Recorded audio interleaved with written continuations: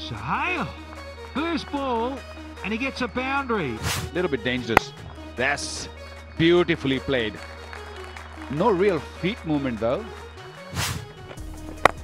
Yeah, positivity. There's a lovely piece of timing and use of the feet from Sahel. There's Sahel, he's got all of it.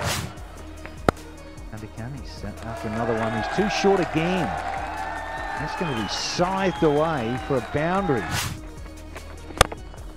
Nice use of the feet, nice use of the feet. 81 minutes. Now this time, how far has that gone? Punched. He's been very good. This is his strength. And now Pakistan are in the lead. Unhappy bit. This is hit over the bowler's head, but this should be taken at mid-on, and that is indeed the end.